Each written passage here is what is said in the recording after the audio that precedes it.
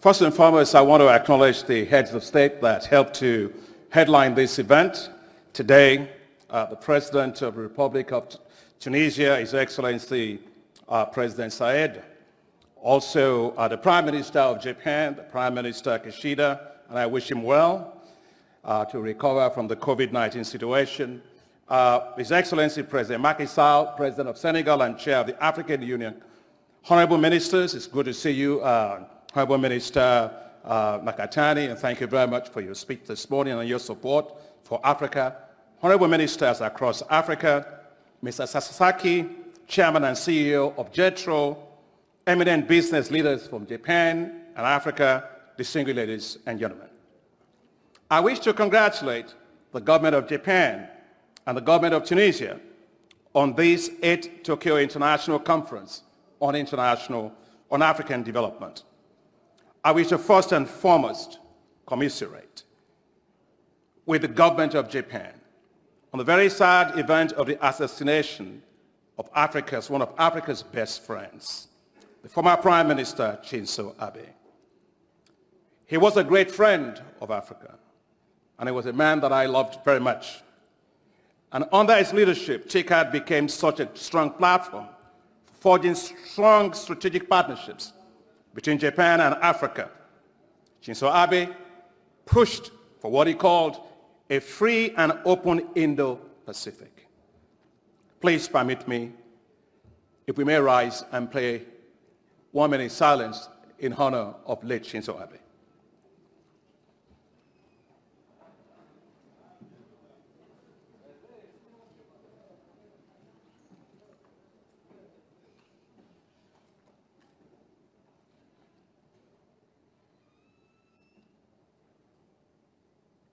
May his soul rest in peace. Please be seated. Japan is a friend of Africa. Over the past 7 years, TICAD has been an excellent platform to discuss on how to bolster Africa's economic development and to build stronger partnerships between Japan and Africa. Holding this summit in Tunis further shows that Japan values partnership on the ground right here in Africa. While official development assistance by Japan has clearly helped a lot in Africa, the move towards more private sector and investment approach offered lots of opportunities. In this regard, there's lots to be done. 2 areas are especially important. First is bilateral trade. Of the $1.5 trillion in global trade by Japan, bilateral trade with Africa was only $23.5 billion, or just 1.5%. The Africa Continental Free Trade Area now offers a much wider set of opportunities to change this. Second is on investments. Foreign direct investments globally by Japan is valued at $2 trillion, of which the total FDI stock in Africa accounts for just 0.03%. Japan's investment stocks in sub-Saharan Africa reached a peak of $12 billion in 2013. However, this declined to $6 billion in 2021. These trends must be reversed, and it certainly can be. Some Japanese companies, such as Toyota Tsusho, are showing the way. Its investments in Africa generated $8.5 billion in revenues in March of 2022, and it was great listening to that from Mr. Karube. Thank you very much for your work in Africa. Komatsu, and I was sitting with both of them actually on the same table, which has business operations in 54 African countries, generated revenue of $1 billion. And thank you very much, Mr. Ohashi, for actually sharing that experience and encouragement with us. Excellencies, ladies and gentlemen, the African Development Bank is working with Japan on expanding private sector investment opportunities in Africa. Our partnership with the Japan International Cooperation Agency, JICA, on the Enhanced Private Sector Assistance for Africa, EPSA, has helped to deliver over $10 billion in financing that supports Africa's private sector. African Development Bank's partnership with Japanese Bank for International Cooperation, JBIC, Mizuho Bank, and 9 other financial institutions provided $2.7 billion to help to build the Nacala Corridor railway and port project in Mozambique. Together with Total and other investors and JBIC, we also co-financed $24 billion liquefied natural gas project for Mozambique, making it the 3rd largest exporter of liquefied natural gas globally, with Japan accounting for 30% of its market uptake. There are several reasons for Japanese companies and business leaders to focus on Africa. Africa is home to a vibrant fintech ecosystem that is leading the continent's digital revolution, with the highest potential for leapfrog in the world. The continent has today 576 fintech startups, and they are run by young people, very dynamic and very entrepreneurial. Last year, African fintech companies raised almost $1.5 billion. And I was particularly excited listening this afternoon to several Japanese business MOUs that were signed to promote greater investment in the businesses run by young people in Africa. Africa is primed to be the alternative source of supply of natural gas to help to secure energy supplies for Europe, for Japan itself, and the rest of the world. From Nigeria to Ghana, Tanzania, Senegal, Algeria, Kenya, Africa now has some of the largest reserves of natural gas in the world. The future of electric vehicles will depend on the availability of lithium ion. Africa has some of the largest lithium deposits in the world, from Democratic Republic of Congo to Namibia, Zimbabwe, and Mali, enough to make Africa competitive with China and Chile in the race for supplying global value chains for electric cars. Japan can play a huge role in investments in this area, especially given the leadership of Mitsubishi Corporation on lithium ion for mobility and power generation.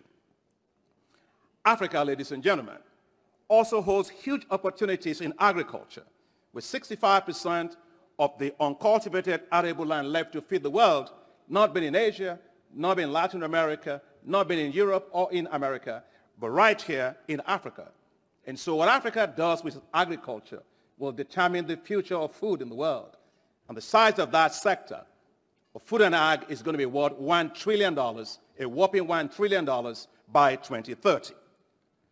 Renewable energy investment opportunities are immense, including solar, hydro, wind, and geothermal. The investment by Japanese companies in geothermal energy plant in Kenya called Olkaria is a very good example of what Japan can do on renewable energy in Africa. From Democratic Republic of Congo, Morocco, Namibia, Botswana, huge opportunities exist for green hydrogen, the fuel of the future. The African Development Bank today is mobilizing $20 billion for developing what we call desert-to-power in the Sahel, which will power the economies of 11 countries with solar and become the world's largest solar zone. I would like to use this opportunity to call for a renewal of the Japan-Africa Energy Partnership signed on July 3, 2017 between the African Development Bank and the government of Japan, this time with a focus on renewable energy and gas. Japanese investors should be more excited about Africa. The evidence speaks for itself, but let me amplify some of the key facts. The number of private equity funds in Africa grew from only 12 in 1997 to 150 by 2020. Africa is safe and profitable as an investment destination. In a 2020 survey conducted by the African Private Equity and Venture Capital Association, about 45% of the limited partners expect returns in Africa to outperform those of emerging markets and developed markets over the next 10 years. And 60% of the limited partners plan to increase allocations to Africa in the next 3 years. TICAD, therefore, can help in a long way in tilting more Japanese private sector investments into Africa. It is time, I believe, for Japan to refresh, to re-engage, and to reinvest in Africa. But as you do, let me say it's important to base your investment decisions on Africa on facts, not on perceptions. Perception is not reality. I am excited that the Japan-Africa Business Forum, organized jointly with the African Development Bank, attracted over 3,800 participants. I am excited about opportunities to work together with Kaiser Duyukai on Africa's investment fund that they put together to support Japanese business interests and investments in Africa. And thank you very much, Mr. Mutsu Iwai. I am excited about opportunities to work together with Kaidan Ren on improving business investment environment for attracting more private investments from Japan into Africa. Ladies and gentlemen, Toyota Shusho moved to Africa. It is prospering. Komatsu moved to Africa. It is prospering. Mitsubishi Heavy Industries moved to Africa. It is prospering. Several other Japanese businesses are prospering in Africa. And I fully expect that the business venture memorandum of understanding signed today between several businesses from Japan and private equity funds for Africa will equally prosper. Together, let's scale up Japanese private sector investments in Africa. Let us turn conversations into commitments. Let us turn commitments into investments. Let us work together. Ishoni Gambari Marshall. Let us prosper together. Domo arigato. Thank you very much.